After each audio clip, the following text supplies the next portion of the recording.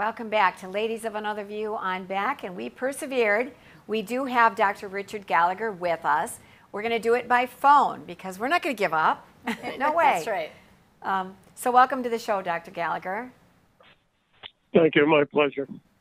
And he's a professor. Dr. Gallagher is a professor of psychiatry at New York Medical College and a psychoanalyst on the faculty of Columbia University. You have a regular private practice and a lot of exorcists and other ministers, because you help people of all different denominations, will come to you to help determine if a patient is being demonically oppressed or possessed, correct? Yeah, that's exactly right. And, you know, I've had the privilege, I guess, of seeing an awful lot of cases. My chairman has said I've probably seen more of these cases than any other physician in the world. So what I do is, I'm not an exorcist. I know you have Monsignor Rossetti on soon, who is an exorcist, but I tend to consult for a lot of exorcists and clergy all over the world. Can you tell us the difference between a possession and oppression? Well, a possession is very rare, but I've seen quite a few because of my experience really with people all over the world. A possession implies that a evil spirit has taken control over the body, not the soul, but the body of the individual. So the spirit can submerge the person's consciousness and actually speak openly, and I've seen that happen many times. An oppression is a lesser type of attack. Terminology differs, but essentially it's a kind of attack or assault on an individual, either physically, often the case, and sometimes sort of cognitively, I would say, by affecting the person's imagination and senses. It is very different from mental illness. And, you know, anybody who really can diagnose people with mental illness, which I've certainly been doing for many years, is going to be able to recognize the difference, because the criteria for demonic attacks, for instance, for possession, are very rigorous. This is not a loosey-goosey thing. You know, I don't intuit an evil spirit. I look for particular criteria. Some of those criteria involve things like the evil spirit being able to speak foreign languages, or exhibiting extremes of strength or other movements, or being able to reveal things that they would have no way of knowing. And obviously, you know, sometimes this involves things like speaking Latin. Sometimes it involves things like levitating. And obviously, these are not things that a mentally ill person could possibly do. So you begin to discern, when you look at the total case, that this is something very different. So what's the difference then between knowing it's mental illness and oppression versus possession? Well, again, you look at the total. You look at the total picture. And again, I think most people in the mental health field can recognize that there's a mental disorder involved. But with oppression, you're going to see something that is completely out of the ordinary. So it's not going to be explainable by a normal mental illness. You always look at the totality of the case. Oppressions to diagnose can be more subtle. But when you look at the complete picture, you know, a good psychiatrist and often an experienced exorcist is clearly able to discern the pattern of a difference. I want to point out your book because you do a good, anybody who's interested in this topic, this is one of the best books I've read on the topic, because you really explain a lot of the different cases, demonic foes. My 25 years as a psychiatrist investigating possessions, diabolic attacks, and the paranormal.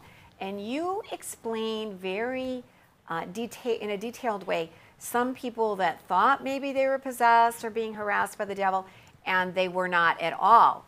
Also in this book, you told the story of Julia, which is every bit as dramatic as anything anybody's ever heard. Can you share with our viewers what happened in that case? Yeah, first of all, thanks for mentioning the book, because it does take a kind of book, which a lot of people ask me to write, to really, get into the nitty-gritty of how you make these distinctions. It can be tricky, but it's very rigorous, and, one can be confident after a while. In terms of dramatic cases that I've seen, I don't know what you said before, Patty, about Julia, but Julia was a very rare Satanist. Not so rare that, they're here and there, but certainly not in every neighborhood, even though there was a kind of panic about Satanists about 20 years ago. She was the real deal. She was a high priestess, and she was, according to the two exorcists who worked with her and then consulted me, she was the most flamboyant case they'd ever seen, and these were very experienced guys. So what are the kinds of things that she exhibited? I mean, even though I didn't see it, I've been to many exorcisms, but not hers.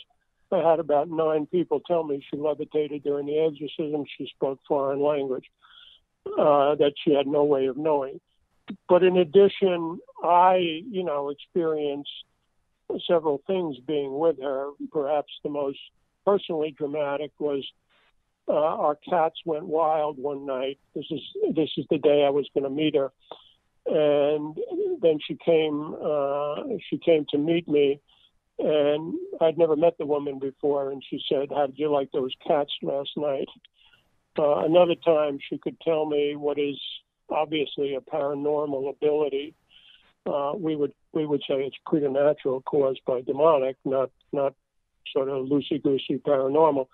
She could tell me the details of a priest that she was, one of the priests that was going to do the exorcism. She could tell me the details at a distance. Perhaps the spookiest thing is I was talking to her on the phone.